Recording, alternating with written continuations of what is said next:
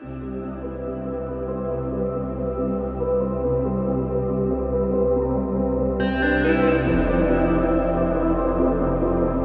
friends, and welcome back to Inspire Ministries. I am so happy that you are here today. I'm happy that you landed on this video, and I am hoping that it will be of encouragement to you today. Listen, today I just have a word of encouragement to you.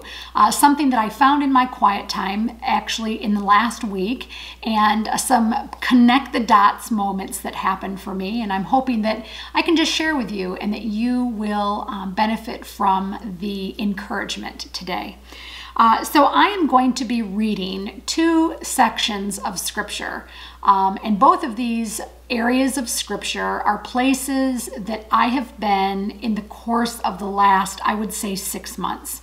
I believe that God has had me on this journey and journey through prayer and journey through the Bible, and it has been absolutely amazing to see some of the places where I have landed. And I'm going to be, like I said, in two different areas of Scripture today, and I want to show the connection to the two verses, and I'm hoping that it will also be of encouragement to you. And I want to start out all of this by saying this one line that I want you to remember until the end of this video, and that is this line: there is still work to be done. So I want to take you to the book of Ezra. If you are not familiar with the book of Ezra, basically, if you go to Psalms, which is in the middle of your Bible, and you take a couple left turns, it's right before the book of Nehemiah, which is right before Job, which is right before Psalms. So the book of Ezra is a very unique book. If you're not familiar with Ezra, Ezra was a scribe, and he was kind of called to the Israelite people to tell them about their sin, to make them aware of the areas that they had strayed away from God. And the whole entire purpose was for Ezra to get them to see the error of their ways, get them to see kind of the circumstances that were creating this gap between them and the Lord, and to restore the people back to the heart of God. And so Ezra the scribe is a very unique character, and we read about him in this little book that only takes up 10 chapters. And if there is a book that you would like to read from the Old Testament that is almost from start to finish prophetic in nature for what it is that we are experiencing as a nation today, it is the book of Ezra. I have actually many books that I would recommend that you read in the Old Testament when it comes to minor prophets and Old Testament books, but this is definitely one of them.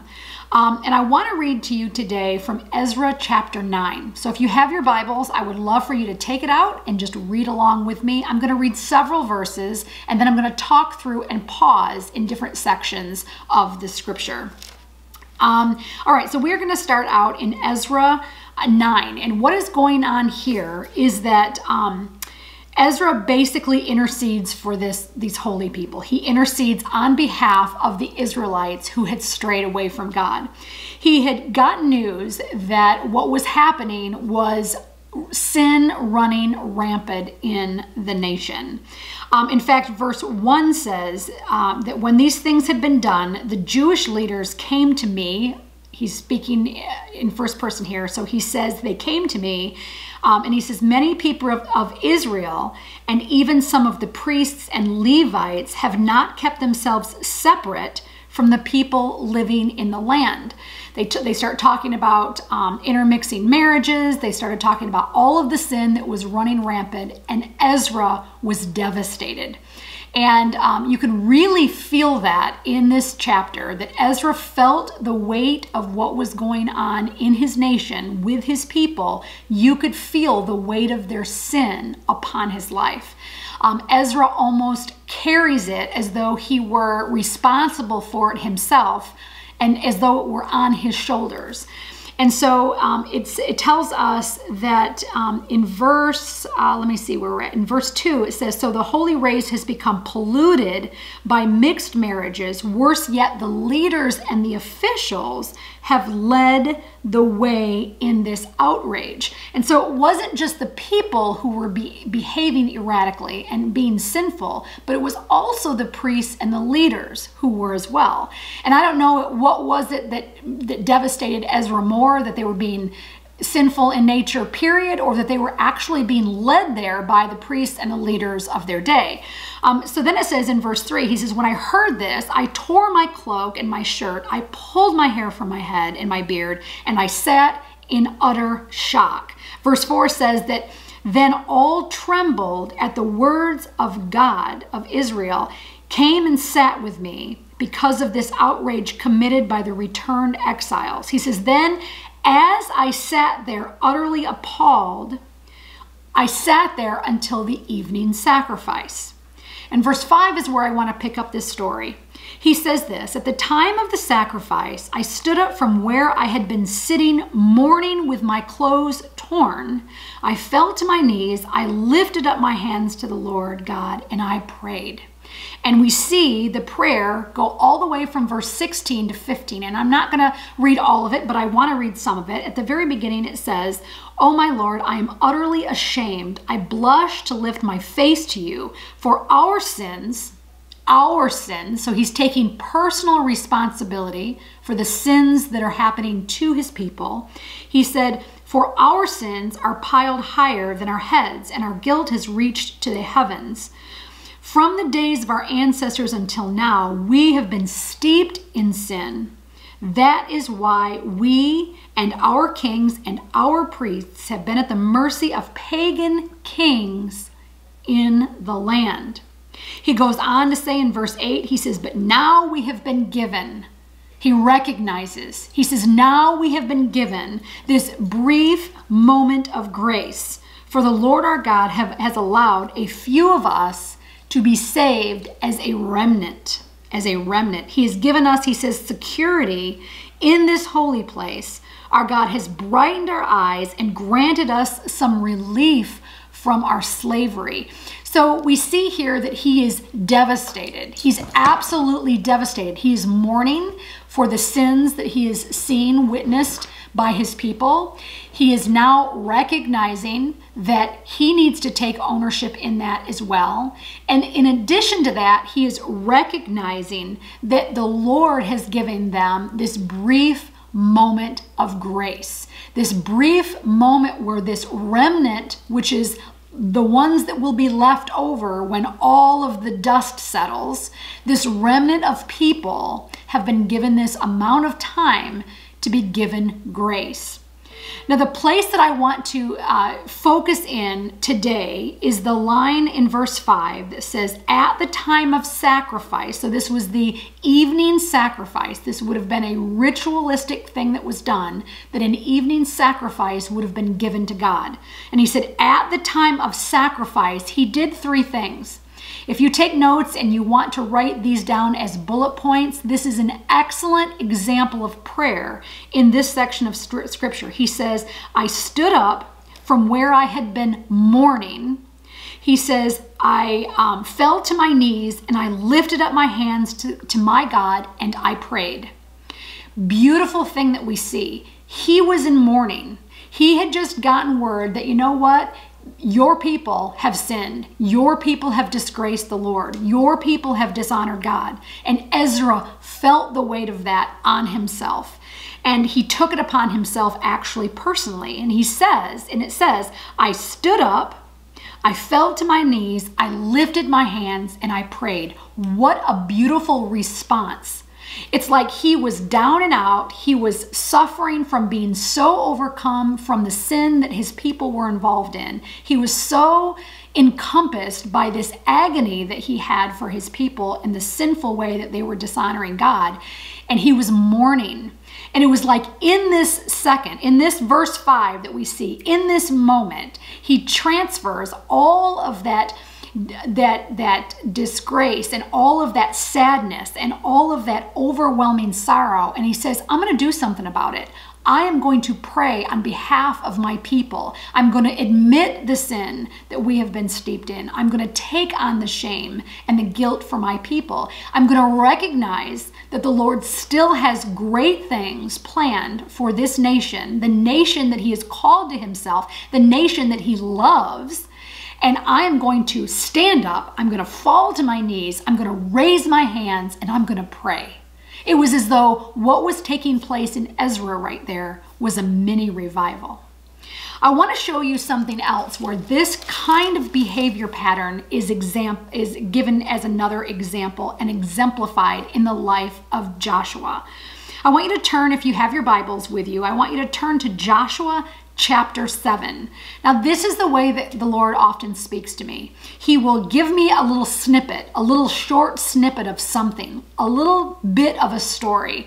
And he won't show me the full picture, but I'll get this little bit, this little portion of the story, and it will stay in my memory bank. It's like I resonate with it, I look at it, I dwell upon it, I read it a lot, I study it down, and then it's like I still can't get it out of my memory. It's still kind of there hanging. And sometimes weeks, but sometimes months later, I'll come across something that will be almost exactly like that same situation I had already read and studied about, and God will make those dots connect, and I absolutely love that. So several months ago, I had studied through the book of Joshua, and I was in chapter 7, and I had remembered when I read that in Ezra, I was reminded that this same thing happened to Joshua. Now, if you are familiar with Joshua, Joshua was the fighter, and he was the one who would take the Israelites into the promised land. And he had a great call on his life. He had a significant role to play in the life of the Israelites. And they had been given all kinds of victory over their enemies. They had been given victory after victory after victory because, of course, they were led now by actually a warrior. And so in chapter 7, we see that what has happened is there was a strict order by God that when they had victory over a specific area, they were not to take anything that was to be set apart for the Lord. They were not supposed to take anything. They were not supposed to keep anything that was to be separated or set apart for the purposes of God. But what we saw is that there was one man who actually violated those instructions, and Israel was now going to pay a price for that disobedience. We can see it in verse 1. It says, "But Israel violated the instructions about the things set apart for the Lord." And it happened from a man named Achan. Achan had stolen some things that were dedicated to the Lord, and the Lord was very angry with the Israelites. And so what happens is there is this battle that is ensuing, and it's a what should have been for the Israelites a shoo-in win. It should have been a shoo-in victory for them, no problem. And so actually they say, we're not even going to send all of our guys in to fight this one. We're only going to send 3,000 of our troops. And because, we know that we are going to have victory here because the Lord has given us victory so many other times before. This is a small battle, and so we're not going to even give it much thought. We know that we're going to have victory, so just send those guys and we'll be on our way. But what happens is the Lord actually allows this other army to defeat them. And so Joshua's confused. He's like, you know what? You've given us victory after victory after victory. I know that I've been called to these people for a purpose. And now what we're seeing is that you have allowed them to defeat us. A band of guys that should not have defeated us. It should have been an easy win for us. And so we pick up the story in Joshua chapter 7, verse 6, and it says, Joshua and the elders of Israel tore their clothing in dismay. Sound familiar with Ezra? They tore their clothing in dismay. They threw dust on their heads, and they bowed their face to the ground before the Lord. And then Joshua steps out, because as the leader, that's what you do. He steps out and he cries, "Sovereign Lord, why did you bring us here? Why did you bring us across this Jordan River if all you were going to do is let the Amorites kill us? If only we had been content to stay on the other side. What can we do now? And it sounds as though he's fighting with the Lord. It sounds as though he is saying, you know what, you've made a mistake. But listen, at the end of verse 9, he says, he's talking about like what's going to happen to us now? Like, what are they going to do? Wipe us entirely out? Like, you could see some fear, some actual real fear in Joshua at this point. But then he says, and then what will happen to the honor of your great name? So in other words, he's like, I know that like we have reason to fear, but what the ultimate fear is that your name is going to be disgraced. Your name is going to be dishonored. So in verse 10 it says, but the Lord said to Joshua, get up. He just says, get up. Why are you lying on your face like this? And I got to tell you, when I landed on this verse, I was like, wow. Like, it was as though the Lord was saying, Wendy, get up. Like, why are you laying on your face like that? Don't you know who you are? Don't you know what I have called you to? Don't you know that there is still work to be done? And so he goes on to say, Israel has sinned and broken my covenant. They have stolen the things that I have asked to be set apart for me, and they haven't done the things that I have wanted them to do right. They have continued to sin. And then he repeats himself in verse 13. He says, get up. Get up, Joshua, command the people to purify themselves in preparation for tomorrow. For this is what the Lord of God of Israel said. He said, hidden among you are treasures that the Lord has set apart for myself, that I have set apart. And he says, he goes on to say, he said, these are the things that are to be set apart from the Lord. You will never defeat your enemies until you remove those things from among you. You will never go to the places that I have for you and that I have for the people as long as there is uncleanliness among you. As long as there is even one person that is doing something that they were told not to do, in disobedience, I will not allow for there to be a continuation. You have to tell the people to purify themselves. And so I want to say this to you today. There's still work to be done. There is still work to be done.